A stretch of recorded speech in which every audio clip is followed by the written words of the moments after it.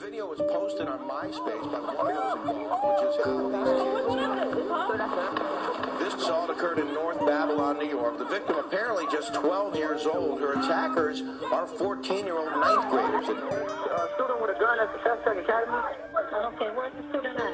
He was picked on, bullied, and that may have been part of what pushed him to the school shooting here yesterday. While schools across the country grapple with the behavior problems of their troubled students, thousands of individuals are stepping up to help meet those students' social and emotional needs. And no matter what we teach your brains, love is more important than knowledge.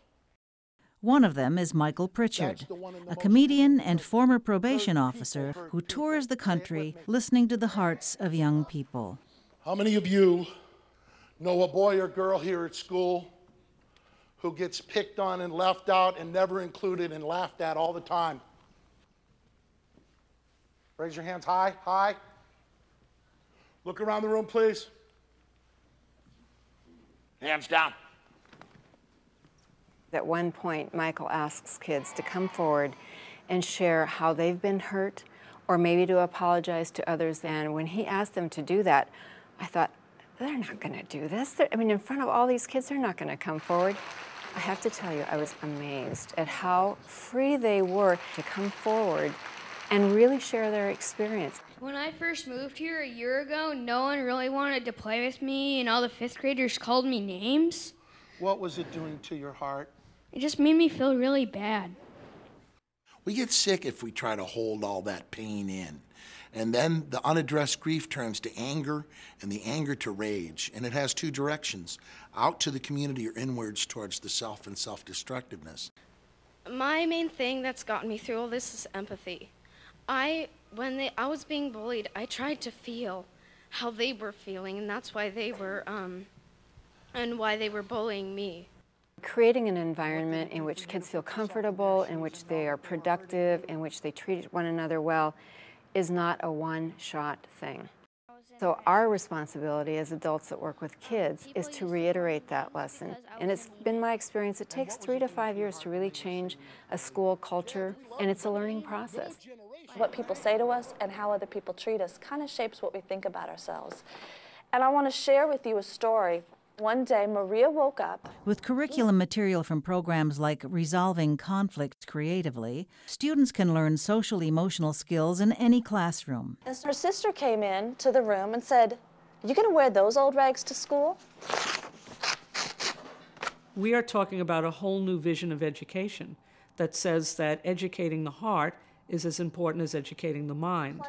And so it's about equipping young people with the kinds of skills they need to both identify and manage their emotions, to communicate those emotions effectively, and to resolve conflict nonviolently.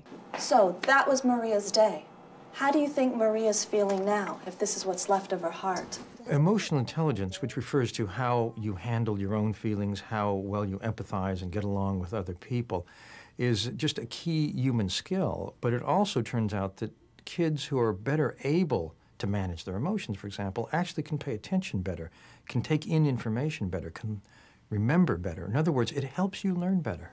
Let's say if me and Gabriella had a problem, then we're gonna go inside the peace corner and express our feelings with a peace helper. And I think everybody knows what a peace helper is.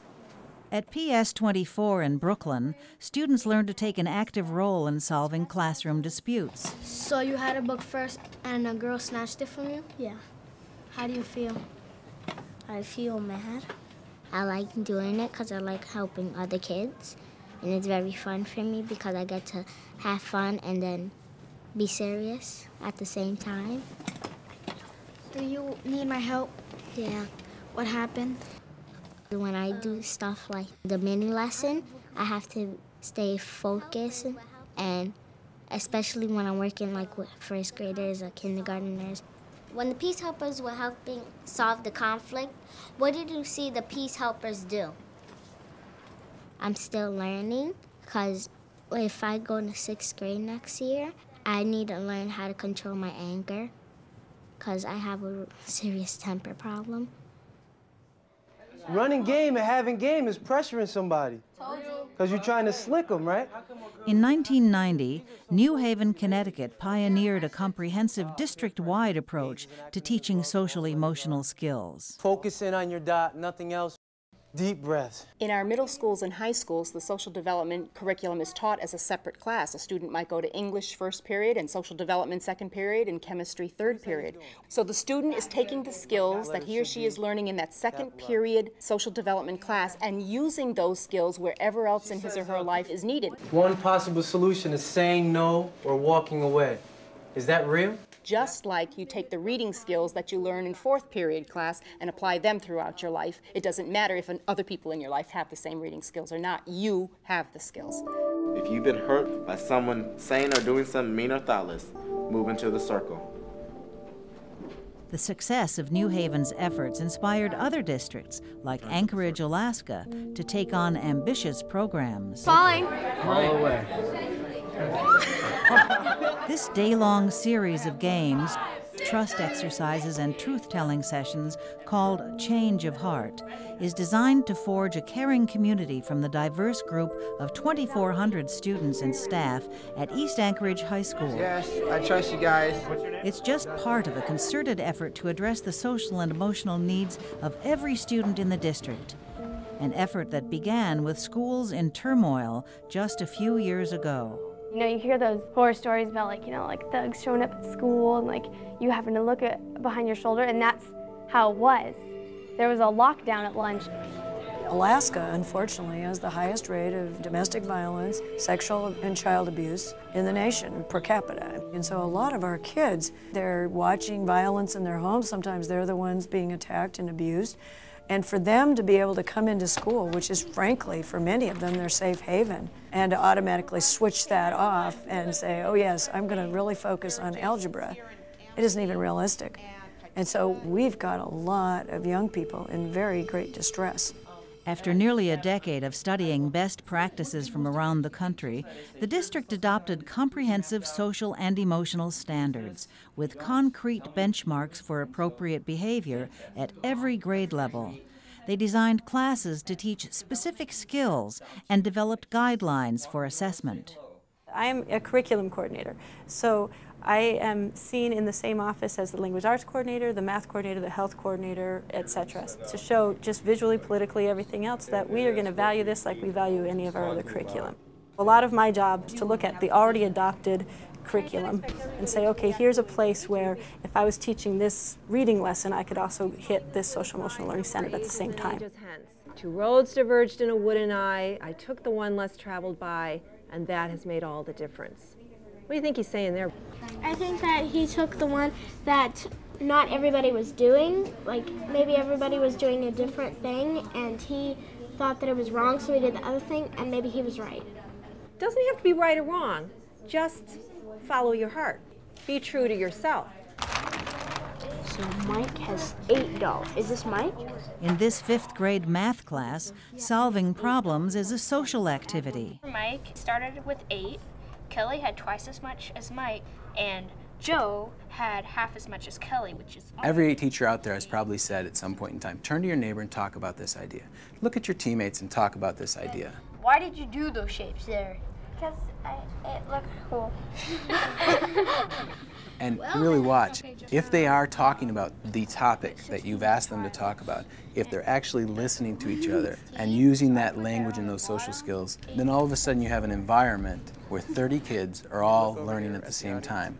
Today, Lucia intentionally bumps into Jackson in the lunchroom and makes him spill his food. The Aggressors, Victims, and Bystanders, or AVB, curriculum has been adopted by all of the middle schools in the district.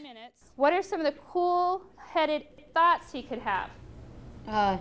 He might think that she likes him, and that's why she's being so mean to him. Exactly. I hate to say it, but sometimes at middle school, kids do some really weird things to the kids they like. Today you're going to be interviewing one person, and that one person is also going to be interviewing you. Freshman English teacher Trudy Keller incorporates social-emotional learning standards in her daily lessons. Scrutinize is a word that'll be on your next quiz. I want you to really scrutinize them and think about your impressions beyond just what they say. One of the students wrote about his partner that he interviewed because this student's parent was a drug addict and actually caused a great deal of turmoil in the family, and was actually a student that he had sort of looked down on, I think, before. And at the end he wrote, "I have a great deal of respect for what this student has been through." Do you have a job, or what's your home? Well, I have a disabled brother, and I usually take care of him and stuff. I just think that you need to be in touch with their feelings, their emotions. When I know what's going on and I acknowledge that and we deal with it, then we can get on to the job of learning. 2, 3. The world is full of all kinds of people. Inside our blood flows the same. We're all under the gun to improve our test results, the academics. But I'll tell you what, it's a whole lot more fun to start focusing on that connection with kids and helping people feel good about where they are. The other will follow. Our teachers, I think, are much happier. They like their kids. Good job, kiddo. Excellent. Practice being cool-headed this weekend. Since my freshman year, the amount of suspensions that have happened at East has gone down dramatically. The amount of fights has gone down dramatically. East as a whole is so much better than before. The goal is to hit the ball in the air as many times. The advantage of spending time doing this is the payoff in academics. There's research out now that shows that kids involved in intentional social-emotional learning programs like we're trying to do right here scored on average 10% higher on their standardized tests. So what are we giving up? We're giving up, higher referrals. We're giving up violence in our schools. What are we getting? Kids who come to school because they want to come to school, and kids who know how to act when they get into the schools, and hopefully kids who will go into their futures with a better chance at success. How should we treat each other? Very well, because if we treat each other really bad, we won't get along or be friends or be part of a big family. You know what? You go home and you tell your mom, look at me. You have corazón, amigo. Yo te amo. I love you. All right, por nada. Okay. For more information on what works in public education, go to edutopia.org.